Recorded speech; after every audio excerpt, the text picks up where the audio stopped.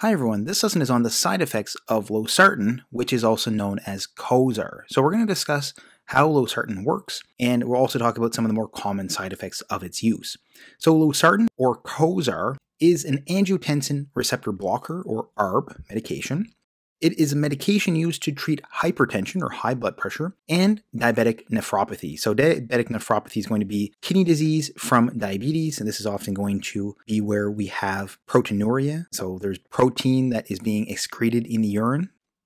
Now, the mechanism of action of Losartan is as follows. It inhibits action at angiotensin II receptors to prevent angiotensin II-mediated effects. So it blocks the angiotensin II receptor, so it prevents angiotensin II from having an effect. Angiotensin II has many different effects.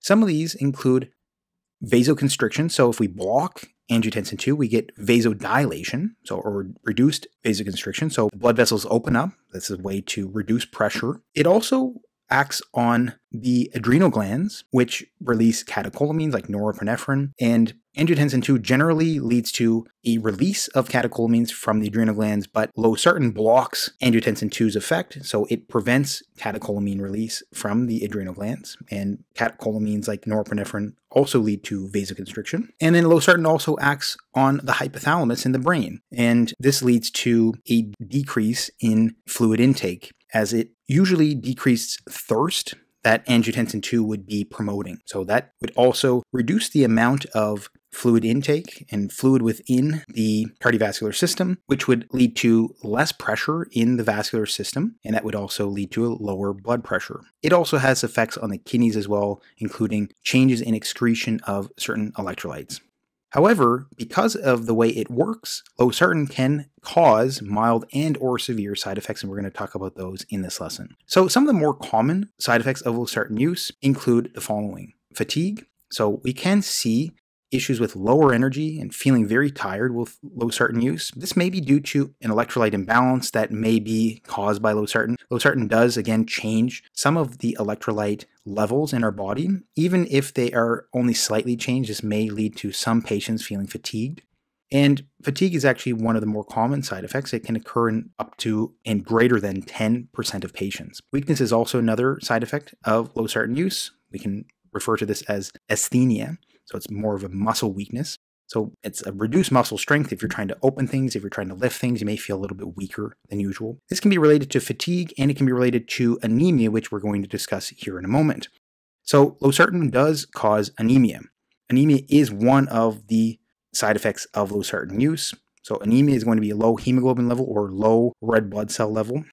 ARBs and ACE inhibitors like lisinopril, they both have been noted to decrease hemoglobin levels. This can lead to signs and symptoms of anemia, including what we described before, fatigue, weakness. We can also see pallor. We can also see issues with shortness of breath in severe cases. So a lot of times that can be some of the main symptoms of anemia. The reason for the anemia is likely due to effects on the kidney. The kidney releases erythropoietin. Erythropoietin is a hormone that's produced in the kidney that acts on the bone marrow to produce red blood cells. And Losartan does seem to have some effects on the kidney, and it likely modulates and may reduce the levels of erythropoietin. So that's one possible way that Losartan could be causing anemia.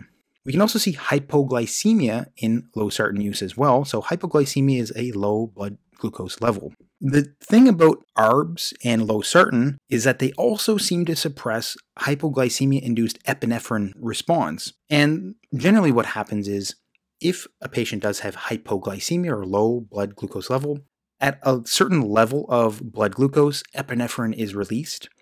And this is going to lead to particular signs and symptoms like tremors, jitteriness, sweating. Those signs and symptoms of hypoglycemia may actually be reduced in Losartan users.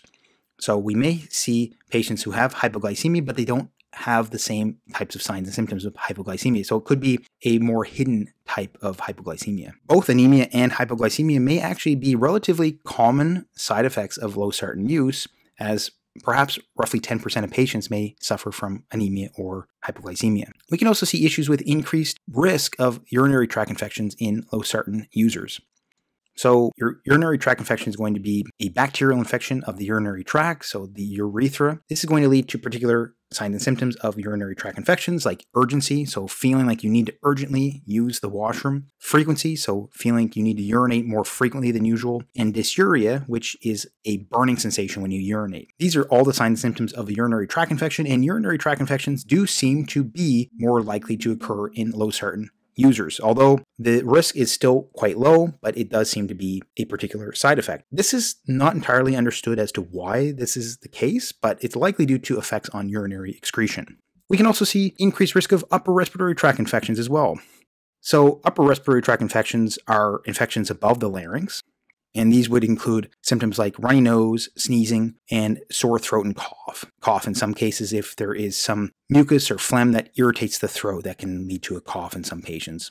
And some other side effects of Losartan use include diarrhea. So diarrhea has actually been noted to be a particular side effect of Losartan use. So Losartan users are generally more likely to have a bit more diarrhea than non-Losartan users.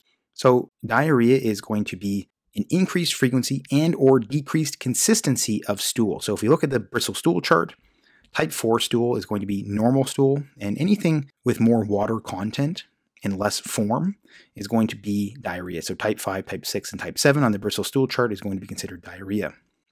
Another side effect of Losartan use is nausea. Nausea has also been noted to be a potential side effect. So we may see increased risk of nausea with Losartan use. And the reason for this is not clear, but it may be related to a potential Losartan-induced gastritis. Gastritis seems to also be something that can occur with Losartan use as well. Gastritis is an inflammation of the stomach. So there may be some mild inflammation of the stomach with Losartan use as well. This may be causing some nausea in some patients. We can also see hypotension with Losartan use, as we can see with many other antihypertensive medications. So hypotension is a low blood pressure.